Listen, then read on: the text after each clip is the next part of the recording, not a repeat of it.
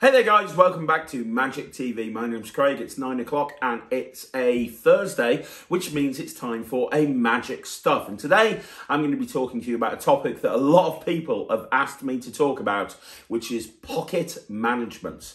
Pocket management is so important.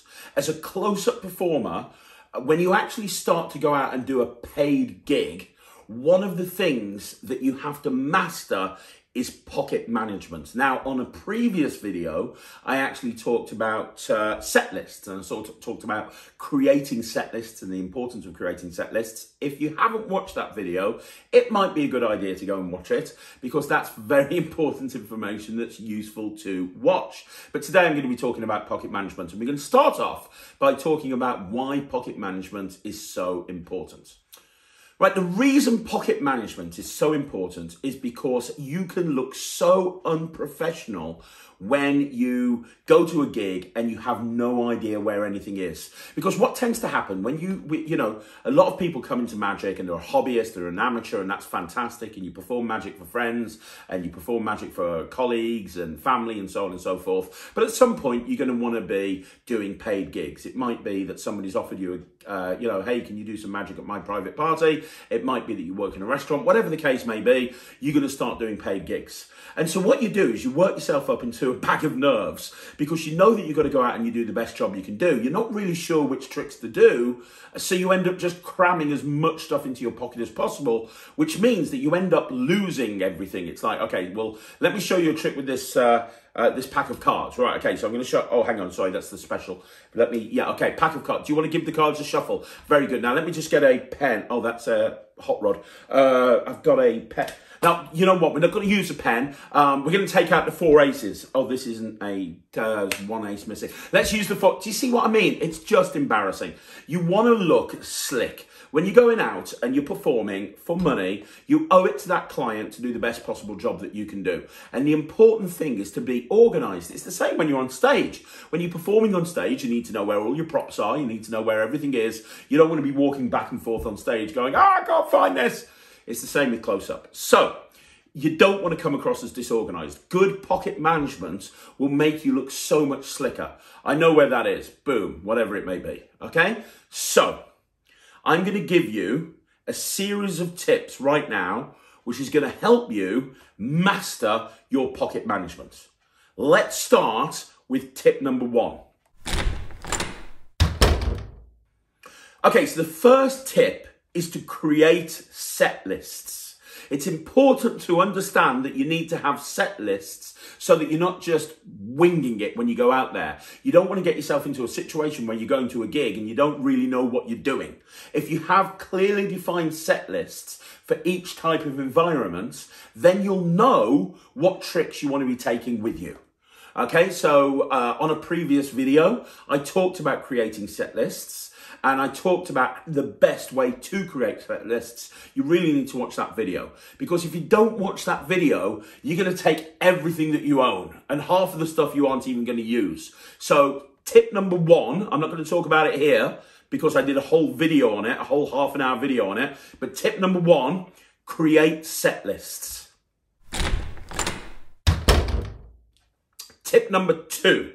The second tip, and this is vitally important, don't try to jam too much stuff in your pockets. It's the cardinal sin, and it's the biggest mistake that I see magicians do. I can always tell a new magician at a gig, they look 15 stone bigger than they actually are because they've stuffed every single gimmick into their pockets that they can, and they can't find anything. And it's absolutely ridiculous. It's like, right, I've got 4 packs of cards in this pocket. I've got 4 packs of cards in this pocket. In this pocket, I've got this. Forget it, okay? Don't overstuff your pockets. First of all, you look stupid. And second of all, you'll never be able to find anything. And third of all, you won't be able to pull it out. If your pockets are jam-packed full of stuff, you're gonna be trying to pull it out and you're gonna end up pulling the lining out and you're gonna just look a disgrace. As simple as that. I'm sorry to put it so bluntly, but that's what's gonna happen.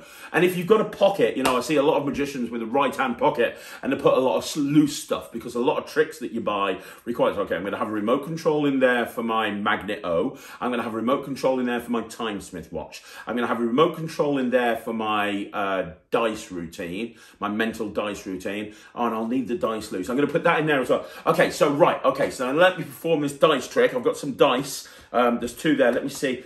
Oh no, that's a dice for another routine. And then you get your dice out, and it's like, right, okay, let me secretly get the remote control.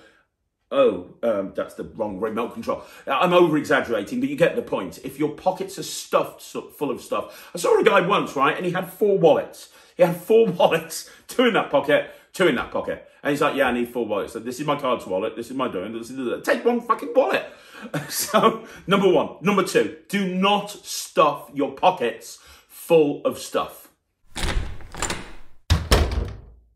Number 3, don't buy little close-up cases or like harnesses and stuff that you put underneath your jacket. Now, trust me, I am talking as the voice of experience here. When I started going out doing gigs, I was really worried. I wanted to take as much stuff as possible. And I bought myself this little red velvet case that opened up and there was stuff that you could put in there. And it's really cool, actually, because it was red velvet. It held quite a lot of stuff.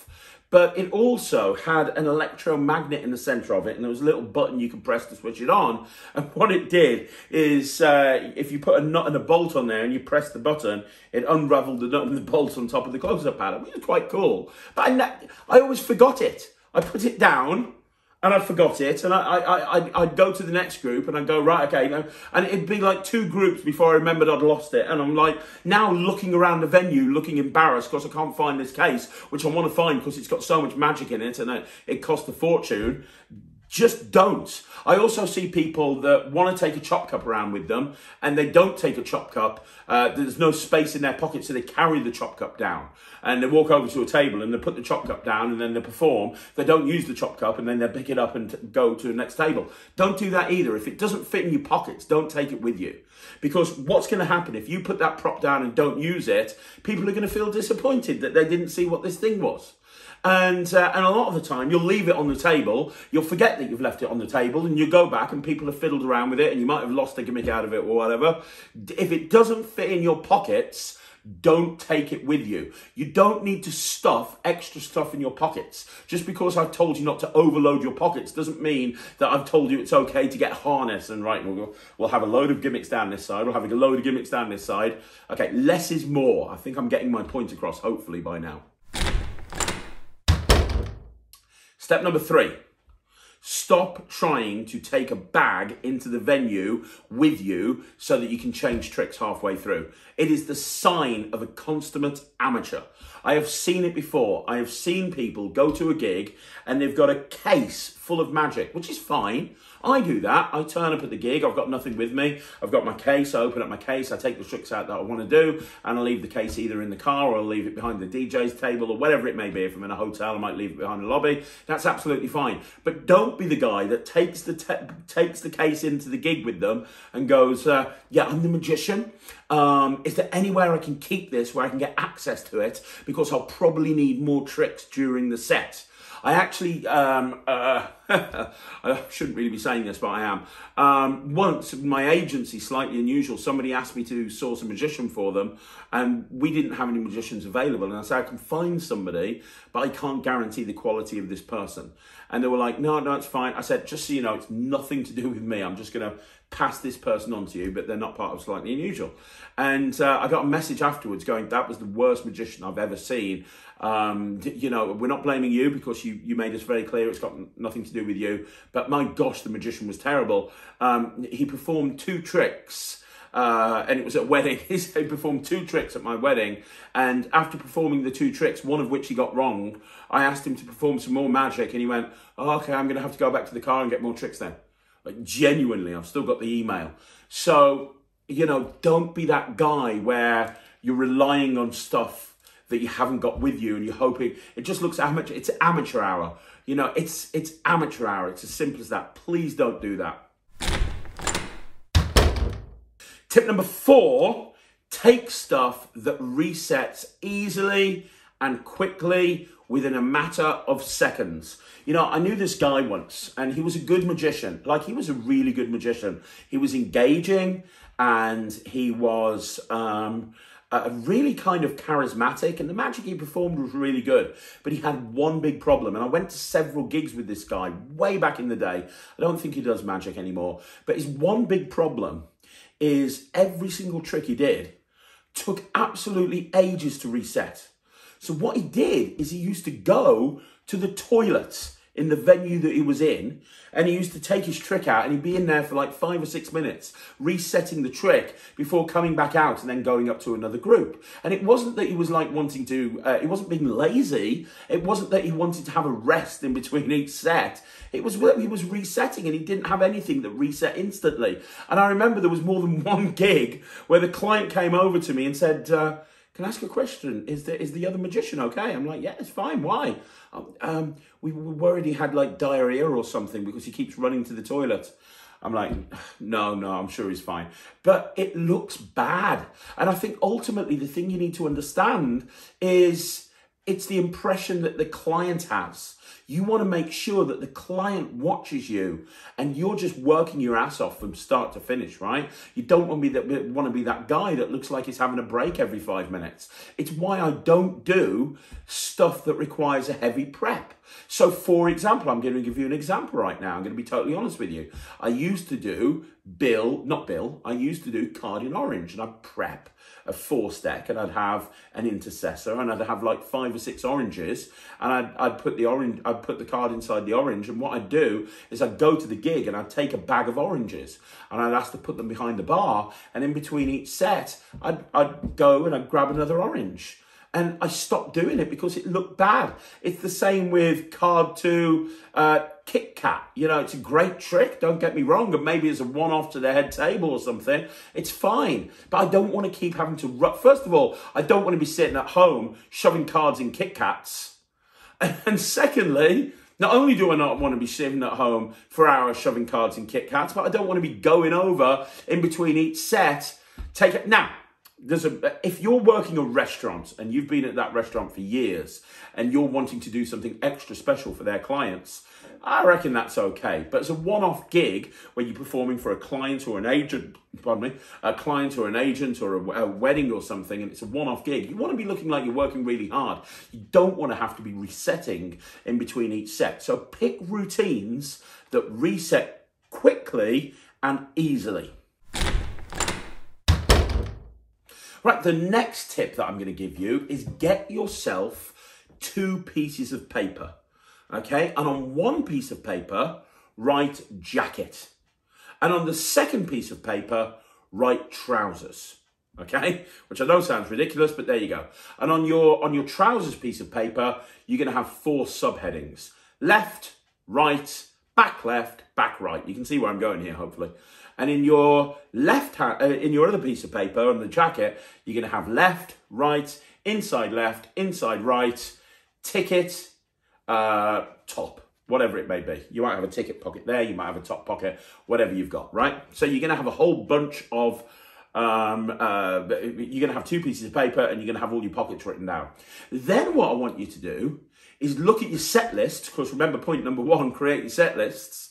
And what I want you to do is I want you to work out where every prop should go based on your set lists. So if you've got a set list that goes extreme burn, and then it goes Rubik's Cube routine, and it finishes off with ambitious card into card to wallet. Right, so that's a set list. That's 3 routines. So where's your extreme burn going to go? Is it going to go into the same wallet that you use for card to wallet? Perfect. Or is it going to go into your top pocket, or is it going to go somewhere else? Where's your Rubik's Cube going to go? Well, realistically, it has to go in either that pocket or that pocket. Where's your, where's your pack of cards going to go? How many packs of cards are you going to take with you? Realistically, only 2. Take a regular deck of cards and 1 other. Now, that might be a gimmick deck. That might be a blank deck. That might be a mem deck. I don't know. But realistically, just take 2 packs of cards with you. Where's your Sharpie marker going to go? Think about every single aspect of that routine. So if I'm using a Sharpie marker, which I will be because I'm using card to wallet, where am I going to put the Sharpie marker? Am I going to put it there? Now, if I'm going to put it there, what about the extreme burn that's there? Is that going to affect the extreme burn? Yeah, it might be. Okay, so I'll put the pen in the ticket pocket and I'll keep that for the extreme burn. Okay, that's really good. That works, yeah. And think it all through and work out where your props need to be. Now, ultimately, when you've been doing this for a while, you won't need to do that. It'll become instinct. And what I mean by that is what I do when I get to a gig now, I'll be completely honest, is I just open up the case. I go, yeah, I'll take that. Boom, boom, boom, boom, boom, boom, done. Drop, shut, go. And I just wing it and I take different stuff every single time, but I instinctively know where everything is because I've been doing this so long. But when you first start, you don't want to have to think about anything other than performing. That's all you want to think about. You just want to think about performing. So if that's all you're going to be thinking about, the easy way to not worry about anything else is by writing it all down. So one more example, coins across with a shell. So you're going to need 4 coins and a shell. Now, how are you going to get those coins? Are you going to take them out of a purse or are you going to produce them? If you're going to produce them, are you right-handed or left-handed? I'm right-handed. So where are you going to have the coins? Are you going to have them in your right hand pocket? Okay, so is the shell going to be with them or is that going to affect the production? And if it is, where's the shell going to be? Okay, so the shell's going to be there and the 4 coins are going to be there. Okay, cool. So once you've produced the coins using whatever production that you want to do, how am I going to steal the shell? What's my motivation to go into my pocket? Well, if I took the coins out of a purse, I could put the purse away and get the shell. Okay, right, okay. Now, how are you going to end the routine? Are you going to end up with a jumbo coin? Where are you going to steal that jumbo coin from? Are you going to have a jumbo coin dropper? Are you going to have it coming out of your sleeve? Or are you going to have it go out of a pocket? It's going to be in a pocket, right? How do I get it from my pocket? What's the time in the routine that I get it? What's my justification to go into my pocket? Am I going to stop at a 3-inch coin or am I going to also produce a 5-inch coin? If I'm going to produce a 5-inch coin, where's that going to be? It's going to be in my back pocket. Okay, so how am I going to produce that? And you think about all of this stuff and you really sit down and think about where every prop needs to be. And you're going to end up with 2 pieces of paper and you'll end up with your set list. So you'll end up with 4 pieces of paper. As I say, refer to the previous video if you want to look about set lists. But you're going to have 2 pieces of paper with your set lists on. You're going to have 2 pieces of paper with your pockets on, and you're going to have all the different stuff in all the different pockets written down. Now you have a blueprint. So when you go to a gig and you have your close-up case, you don't jam the close-up case full of absolutely everything that you've got because temptation will kick in. Oh, I know that's not on my set list, but I'll take that because I've been playing with that. Stop it. No, don't do that. Just take the stuff that you know you need for the set list. That's why we spent time creating the set lists. And now when you get to the gig, you go, right, okay, these are my set lists. I'm doing walk around first of all. So this is the set list. This is what I need. This is the set list for the walk around. Right, that goes there, that goes there, that goes there, that goes there, that goes there, and you're done. Now you don't have to worry about it. Now your pockets make sense.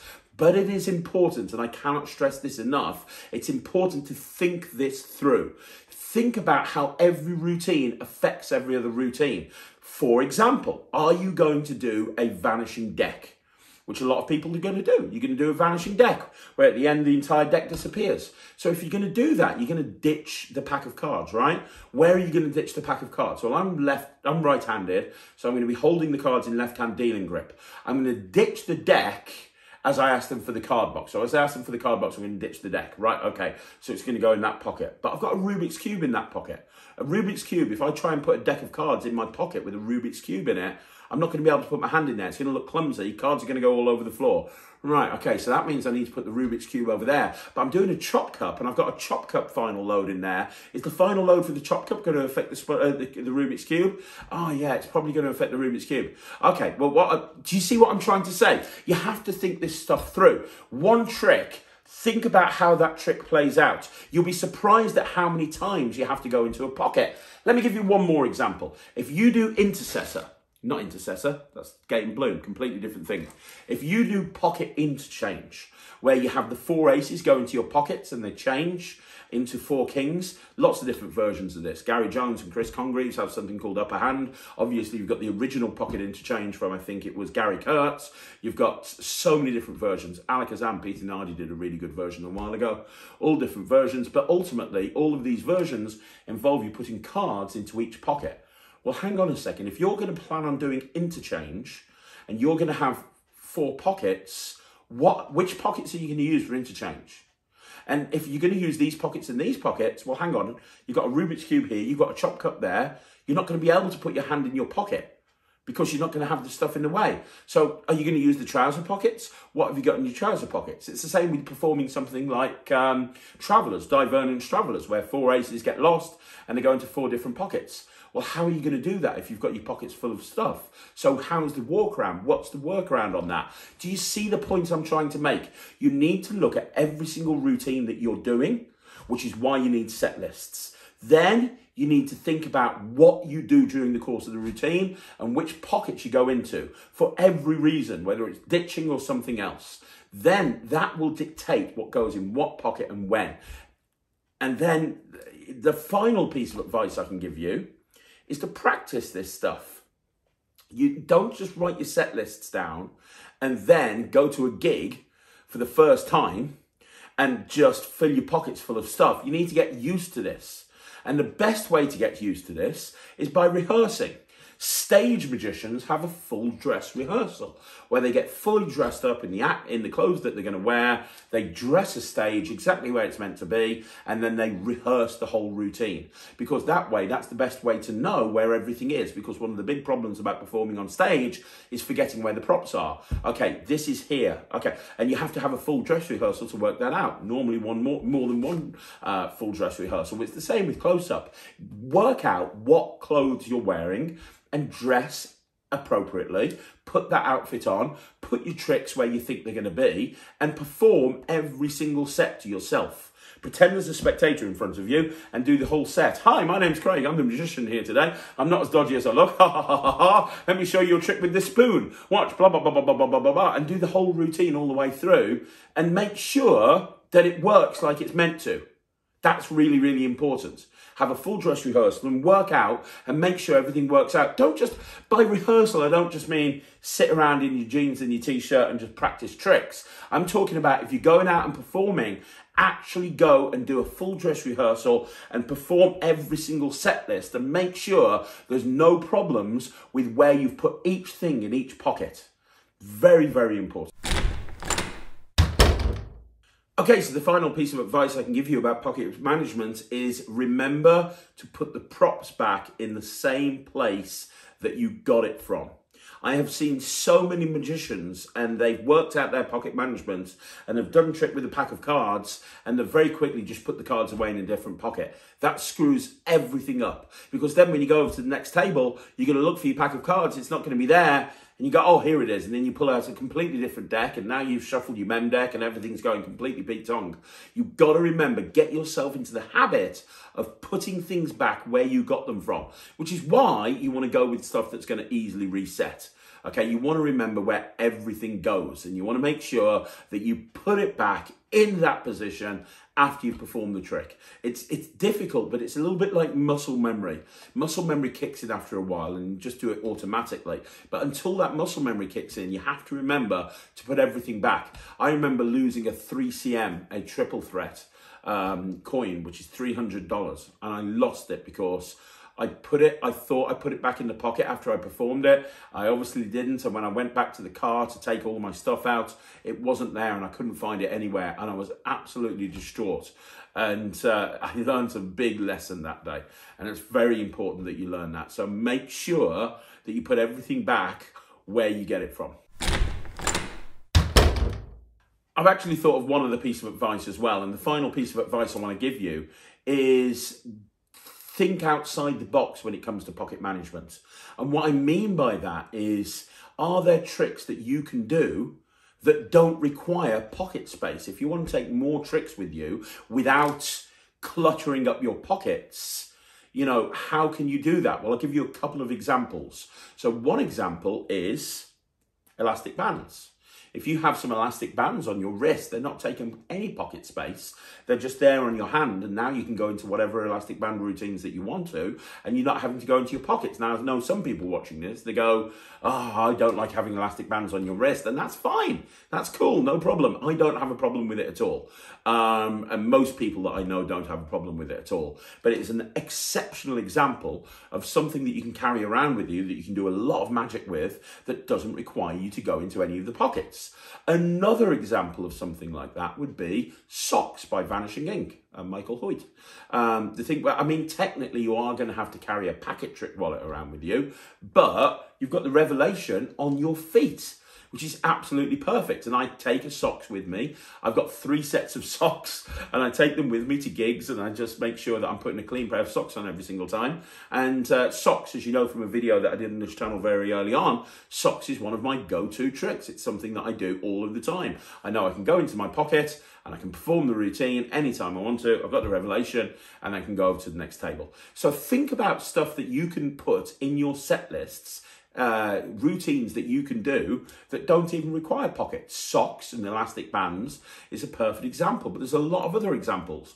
I'll give you one more that just popped into my head. The Regal ring chain, which I reviewed way back on the Wisdom product review, and I've done for years and years and years. In fact, I've just bought a new one off David because the old one got broken after like a decade. So that's an example of a perfect example, because I've just got a chain around my neck and I can go into the routine and I can have the ring appear around my neck. Absolutely brilliant. Perfect.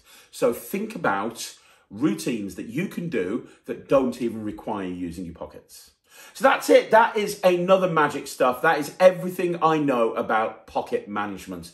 All I can say to sum this up is pocket management is so important. When you start going out and you're performing close-up magic and you're going to paid gigs, it's really important that very, very quickly you figure out how to do pocket management to the best of your ability. Now I'm going to throw this over to you. Was this video useful? If it was, let me know in the comments down below. Have you got any tips that I missed? In which case, again, let people know down below in the comments and let me know what you think of the video. And one more time, guys, thank you so much for watching this video. If you want to see more videos like this, please subscribe to the channel, like the video, leave a comment, and I will be back tomorrow with a magic rant. I'll see you then. Thanks very much for watching. My name's Craig from Magic TV.